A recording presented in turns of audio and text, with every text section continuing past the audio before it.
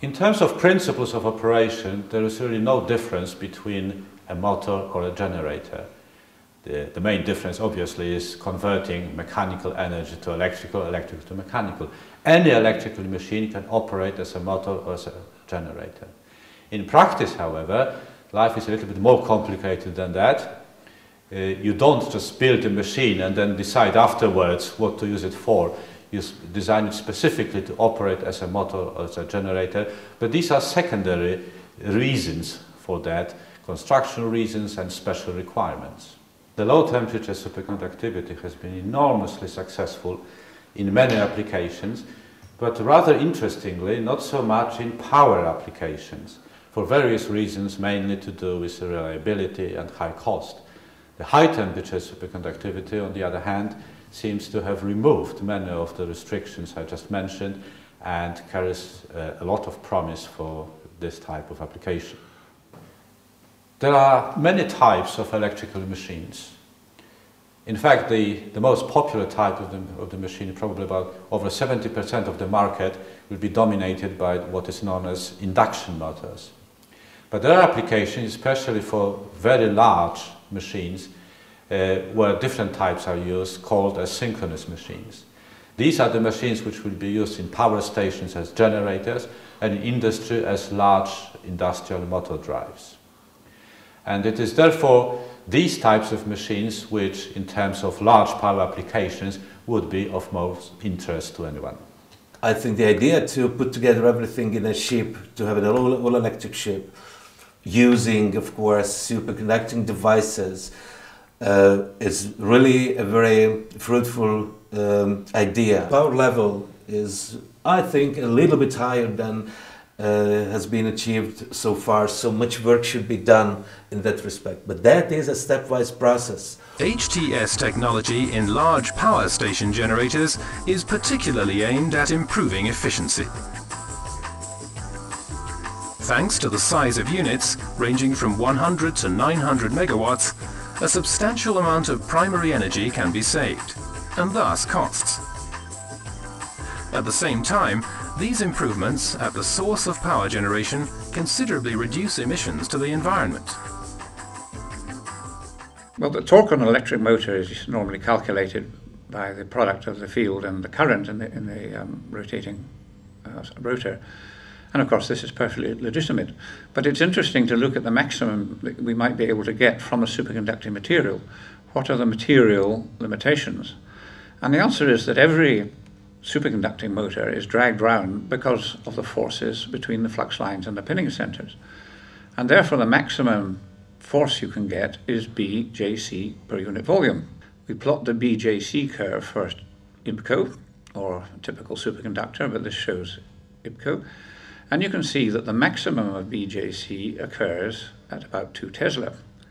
So this tells us, firstly, what the maximum torque per unit volume is we might expect. But secondly, the field we have to operate at to reach it. And that's not very easy to reach 2 Tesla in a motor because we don't have the advantage of iron. We need to try to produce this sort of field. However, the benefits of operating at this level are orders of magnitude. And so we don't need to get anywhere near this in order to get big improvements in motor performance. We could improve motors greatly if we could shift the maximum down to, say, 1 Tesla, but keep the maximum value the same. And this is a job for the material scientists. It means that ideally, if you can get the peak lower down, then it's much easier to make a motor out of it. The electric loading essentially is limited by the current density in the wires, and the magnetic loading is given by saturation flux density of magnetic components. In the case of high temperature superconductivity, there is a possibility of increasing at least one or possibly even both of them. Certainly the electric loading can be increased significantly because the current densities which may be achieved in such superconductors. From the point of view of practical applications is the critical current density.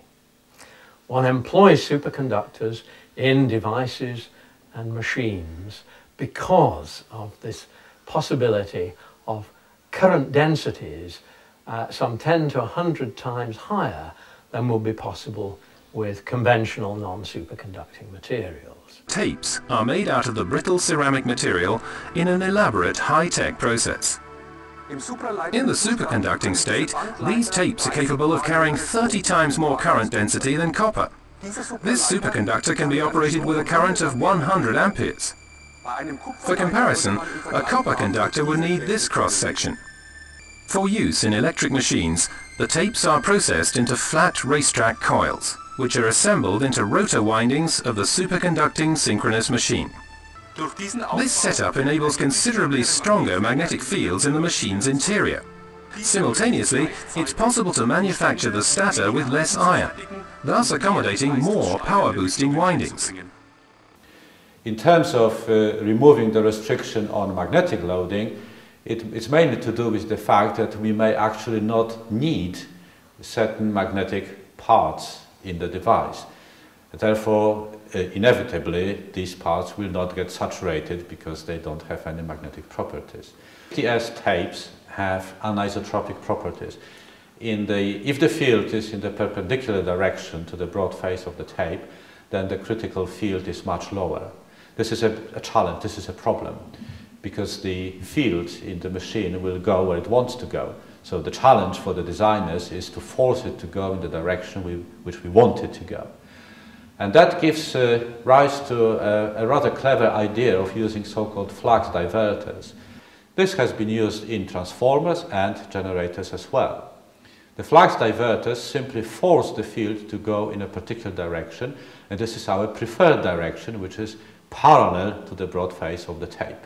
The principal components of a synchronous machine with a superconducting rotor winding are the air gap stator winding, the rotating cryostat, a rotating thermos flask that envelops and thermally insulates the superconducting part of the rotor, the pole core, made of a special steel usable at low temperatures, which carries the rotor winding, the superconducting rotor winding, made up of individual racetrack coils, and the torque transmission element that isolates the cold core from the shaft. A self-regulating cooling system is developed to cool the rotor to the operating temperature of about -250 degrees Celsius. A commercially available refrigerator cools the condenser. There, the working gas neon condenses and, driven by gravity, then runs through the cooling pipe into the rotor's interior. Here, it evaporates while cooling the rotor. The vapor returns to the condenser, where it is liquefied again. The cooling system is therefore a closed circuit, so the cooling system operates completely passively and requires little maintenance. It is in fact much easier to build a device to operate at lower temperatures like 20 to 30 Kelvin, because the properties of the tapes are so much better. So the challenge is really to try to stick to the temperature of 78 Kelvin. This makes the design more difficult, but ultimately, if it's built and if it works well, it will be much better than at lower temperatures. So in the equation, for a given power, if you increase electric and/or magnetic loading, then inevitably the volume may be reduced. You can reduce the volume by reducing D or reducing L or a combination of them.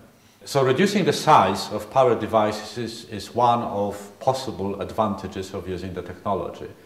The other possible advantage is reducing the losses. Now the losses in some devices are significant. If you take, for example, a large generator in a power station, a typical generator of about 300 MVA may have over 5 megawatts of losses. Now that still makes the device very efficient, but 5 megawatts is an awful lot of losses. Superconducting machines have clearly lower losses, which is reflected in a significantly higher efficiency.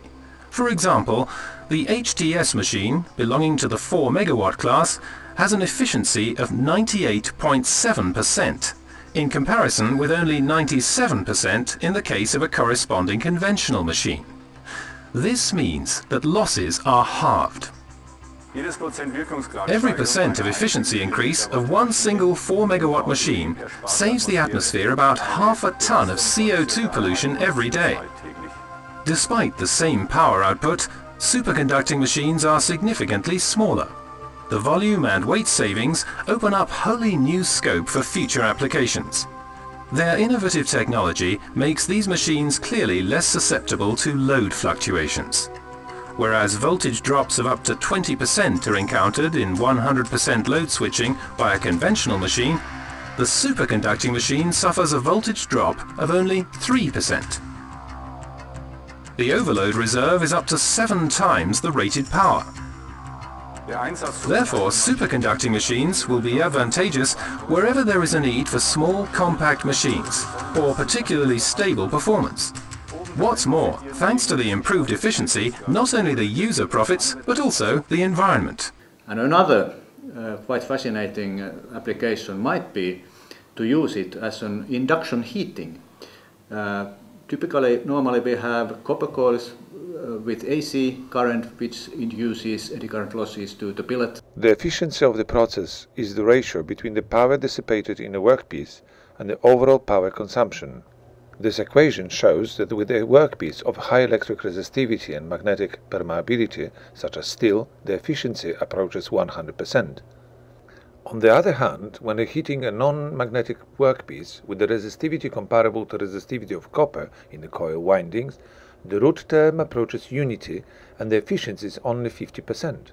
A novel and interesting approach to reduce the losses in a coil is to use the superconductors in the coil windings. But now we have DC coil made of magnesium diboroid, and we can rotate the billet.